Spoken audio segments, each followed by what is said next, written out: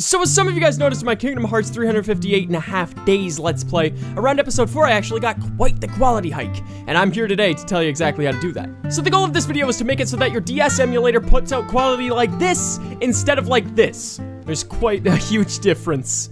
So the first thing you're going to want to do is go down in the description below and follow the first link that's linked, and it'll take you to here. Once you're on this page, you just simply go and click this, and then go and click download. And then it'll say down here that it's preparing the file. Now what we are downloading right now is the DeSmuME emulator. I think that's how it's pronounced. Except this one's actually slightly different than the usual emulator. This one has a few settings that the default one does not have. Now that your download's done, you can actually go over to your desktop, right-click it, make a new folder, call it anything you want. Now just drag the file over, open this up, right-click it, and extract it to this location. That's done with either WINRAR or 7-zip. You can take your pick, they're both free online. Now that that's extracted, click it, and then you're probably gonna wanna hit the x64 file right here.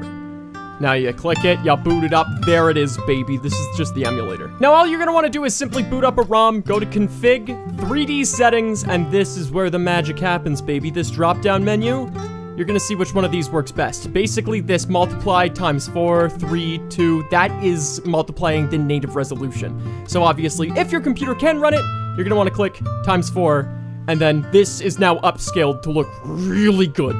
That is as simple as it gets. That's the only settings that I have tweaked for the Let's Play. So if you guys follow this to a T, you should be able to get exactly where I'm at, because that's literally it. That's all I did. And now all of the 3D models within the game look sharp as hell. Now, if you guys have any questions, I could try to answer them down below, but if it's not working for you after doing these steps, it might be a little out of my field, because that's literally all I did, and it's just working. So maybe I got lucky, I have no idea. Links for everything that I included today will be down in the description below. Obviously, the ROMs you're gonna have to find yourself. Don't ask me how to get ROMs. And that's that! Thank you guys for watching. Subscribe if you like funny man yell at video game. If not, you just don't even bother subscribing, because that's what this channel is. It's a Let's Play channel. I don't typically do tutorials, but this one was kind of within my circle, so I decided I'm going to do it today. Other than that, have a spectacular day, and you know, call your dad. He misses you.